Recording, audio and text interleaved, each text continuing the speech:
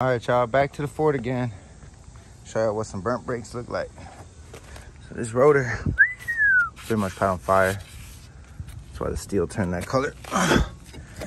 And so these right here, these are genuine Ford parts. That's why they're this color. Ford Motor Company. So just kind of wanted to point that out for the people watching this video. Ford Motor Company, and brackets are brackets. So whatever side, driver or passenger, it's the same part number. They end in 92. Just so anybody's wondering. But yeah, and then they'll be directional as far as the caliper. This is the right side. So this is the old bracket. You have a better understanding of what's going on. It's just like super heavy. This is just retarded heavy actually. But yeah, so this is going to be a genuine Ford part. These are genuine, brand new everything. You can see there's actually like almost a size dimension difference too as well. This is a little bigger, more unorthodox. So we'll be swapping everything out.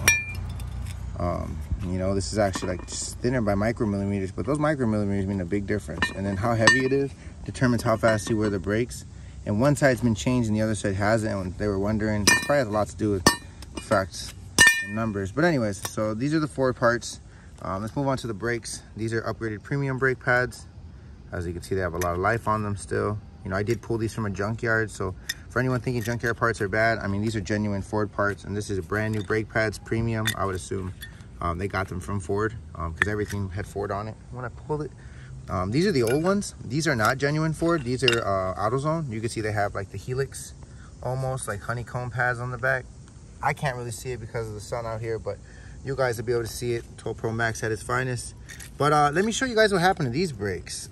These caught on fire as well. They're the same color of the rotor. But yeah, and then here's the outer side. These are even worse. These were glowing hot when we had stopped the car. Let me get a good focus on it. Yeah, that's crazy. But anyways, just wanted to show that to you guys. We're in here changing everything out. As you can see, this is a piece of shit part. I mean, they wondered why it failed. The customer was asking me when I pulled it out. This chipped off almost instantly. The part just feels like shit. It doesn't feel like well made at all. I'm no part maker, but you know, I know when I see a shitty part. But yeah, genuine Ford. Crap part. We're gonna go ahead and change the full brake service on this vehicle. We're gonna do pads, brackets, hardwares, calipers, both sides, driver and front, passenger and driver. And then we'll be bleeding the brakes. That's Mad Mike's Customs. This is me on my Sunday. Hope you guys like that. Like and subscribe. I'll go ahead and drop this video tonight. Peace.